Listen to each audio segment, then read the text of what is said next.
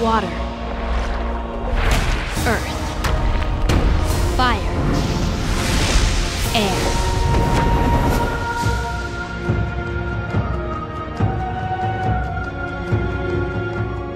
Welcome to Monster of the Week, the show where I find interesting creatures from D&D's past and bring them to light so you can drop them in your 5th edition game. Today I bring you yet another elemental, but not just any elemental. Today we're talking about the Omnimental, the king of elementals. In past videos I've talked about what happens when you combine more than one type of elemental energy and the creatures that result, such as the smoke elemental from fire and air, for example. The Omnimental is what you get when you combine all elemental energies, earth, fire, water, air, and everything in between. This colossal creature comes to us from 3rd edition's Monster Manual 3, and it is nothing less than a force to be reckoned with. To behold this creature is to behold the elemental chaos itself. Its mere passing can be just calamitous to the landscape. The Omnimental literally reshapes the world in its wake. And in this episode of Monster of the Week, I'm not only going to show you what this thing can do in combat and give you some tips on how to use it in your game,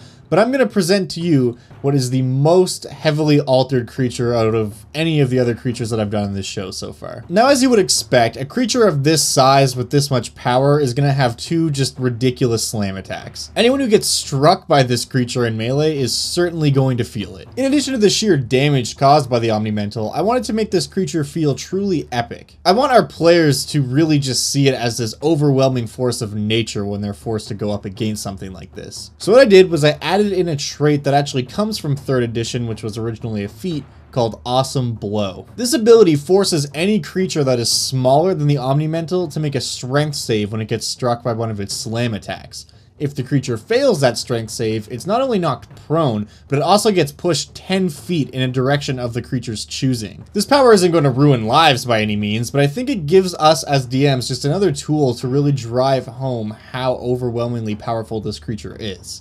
Not to mention, it gives the Omnimental just one more way that it can interact with the environment around it in combat, and it might be able to force the players into some positions they might not want to be in. The other primary means of attack that the Elemental can employ is an ability called Elemental Ball. And this ability is one of the most metal things I've ever seen a creature do. To use this ability, the Omnimental literally reaches into its body with its fist and tears out a coalescing ball of elemental energy.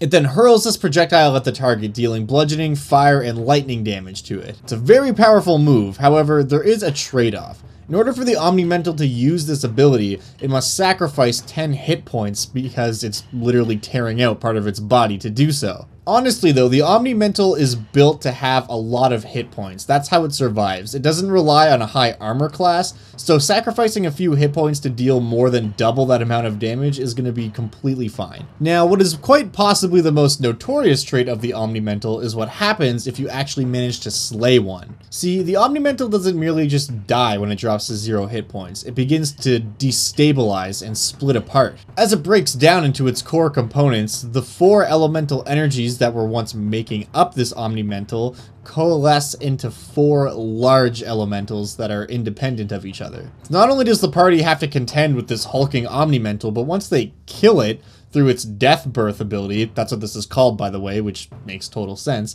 they now have to deal with a large Earth Elemental, an Air Elemental, a Fire Elemental, and a Water Elemental. Realistically, a party that is powerful enough to take down an Omnimental isn't going to have too much trouble dealing with these new enemies. However, it does run the risk of taking out one of their weakened party members if there's someone sticking around who's making death saves or that it just has a few hit points left. It is worth mentioning too that these elementals that form out of the Omnimental's death are not the same as the regular elementals you'll find in the Monster Manual. They're much larger and much more powerful. Since we don't have an official version of an upscaled elemental, I've simply done that conversion and added those stats to the conversion document, and you can find them just underneath the Omnimental if you open it up in Google Docs. The other thing about this ability too though is it's just a really cool effect, and I think it creates a very interesting narrative moment where you can just describe what's happening to your players. It's definitely going to be memorable. Now see, the Omnimental is a very interesting monster, and I'm sure you're looking forward to hearing what else it can do, but unfortunately this is where the book kind of leaves us hanging. The Omnimental has so much potential to be awesome, but I feel like the book only really scratches the surface. Fortunately though, that's where we come in. The first thing that came to my mind when I was working on this conversion was, what happens if you cast an elemental spell into an Omnimental?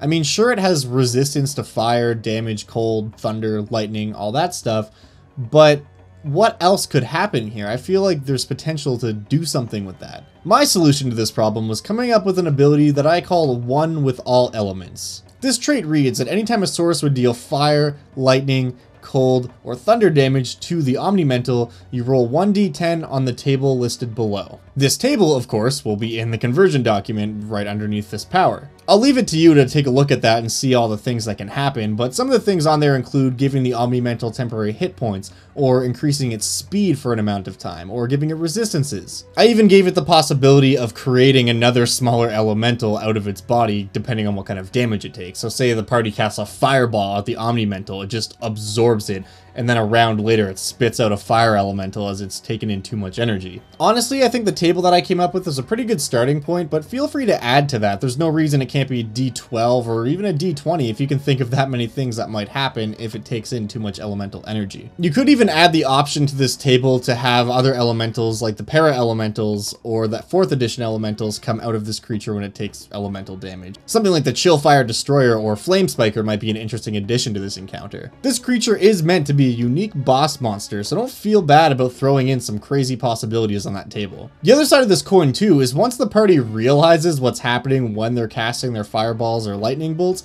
they're probably going to stop doing that, so you'll only at most get 2 or 3 of these abilities off in one battle. The other thing I felt was appropriate to add to this creature was the use of legendary actions. Now I can't blame the designers from 3rd edition for this one because we didn't have legendary actions back then. Basically, big monsters like this just relied on getting like 4 attacks. But now that we do have legendary actions, I thought that was an avenue worth exploring a little bit. So what I did was I gave the Omnimental 3 legendary actions. The first one of these, which consumes 1 action, is called Lightning Storm. Essentially, it allows the Omnimental to cast Lightning Bolt at all creatures that are within 60 feet around it. Now, of course, an ability like this does have a recharge time, but I figured it needed at least 1 good area of effect spell to deal with gangs of enemies that would swarm it. Especially considering how big it is, this is really going to affect quite a large area. The second legendary action, which consumes 2 actions, is called Create Elemental.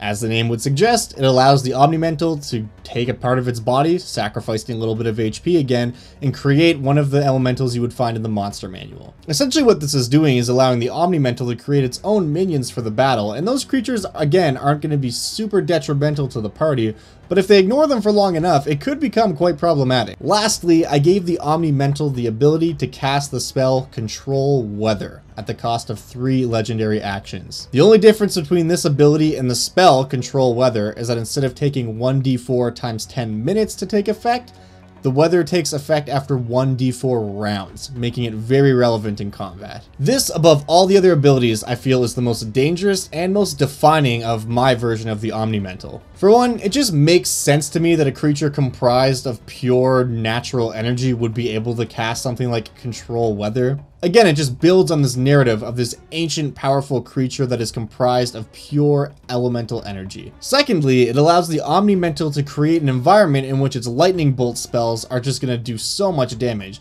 If it creates a thunderstorm above itself and then uses its lightning bolt storm ability the next turn, it's going to be a bad time. Lastly, something this spell is rarely used for is it can make the environment inhospitable for the players. It can make it colder and colder and colder every single round until eventually we're reaching Arctic-like temperatures. This ability will put the players on a clock because once it starts shifting towards the Arctic-like temperatures described by the spell, they know they only have so much time before they start taking debuffs and even potentially damage. Alternatively, if they're in a cold environment already, it could start making things hotter and hotter and hotter so that all of their winter wear is going to just become a hindrance rather than protection. It can add a real sense of urgency and drama to the fight, and even if it's going to take a dozen rounds before things get real bad, your players won't necessarily know that. They'll just see the slight shift every turn. So ultimately, I didn't add anything too earth-shattering to this creature, but I think just by giving it these few extra abilities and kind of changing the way we look at it, it can really make what is an interesting creature really, really awesome. So let's take a minute and talk about some ways you can use this creature in your game. One interesting use of this creature, and how I've seen it used in the past, is to have it be the creation of a cult or group of mad wizards. Obviously, through experimentation with elementals, they've coalesced them all together into this just crazy abomination of elemental energy. This can make things interesting because if you have an encounter where some of these wizards are involved, even if they're low level, maybe they're casting lightning bolts and fireballs into the Omnimental, so they're not actually a threat on their own, but they're powering up this creature, so every turn it's getting bigger and bulkier, getting more hit points, summoning other elementals, just all kinds of crazy stuff happening every turn. So the party then needs to kill them to stop the Omnimental and then actually deal with the creature itself. Another way I've seen this creature used in the past is to just basically have it going on a rampage through the countryside. Maybe it finds its way to the material plane through the elemental chaos. Who knows how it got here? That could be up to you.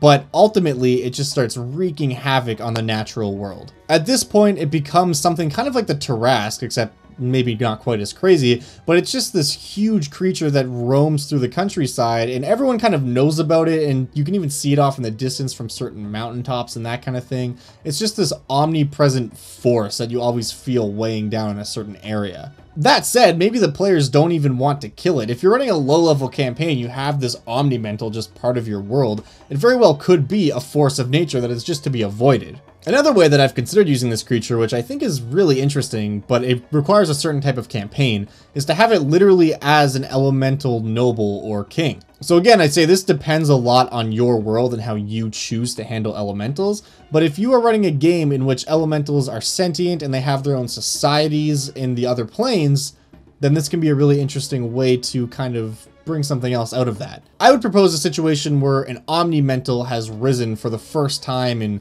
millennia and has claimed himself as the king of all elementals. Maybe some elementals, perhaps very ancient ones, see this as a sign that the elemental planes are to be brought together and they join with his cause. But maybe some other elementals are not about that life and they do not want that to happen. Then basically you have this kind of elemental war being created where the one side is for unification of the planes and the other side is totally against that. That's just one way you could spin it. You could even have it so that this king of elementals kind of reigns supreme over the other planes, and they all have their own kings or barons or however you want to put it, but they ultimately kneel to the primordial elemental, the Omnimental. Getting a little bit off track here, but another thing that I've kind of thought of with this creature that could be interesting is to use the Omnimental as a patron for a warlock. I mean, that's kind of something that I'm working on right now, is an elemental warlock, so to speak, that uses a primordial as its patron, but stay tuned for that. Anyways, that's pretty much all I've got today on the Omnimental. Hopefully you enjoyed this video. Hopefully you liked listening to me talk about elementals. I don't know how many times I said the word elemental in this video, but I'm sure it was far too many. If you like what I do here and you want to support the channel, please feel free to subscribe. I have at least one new video every single week. Don't forget to tell your friends, share it on Twitter, Facebook, all that good stuff. Thank you so much for watching. I really appreciate it, and I will see you next week.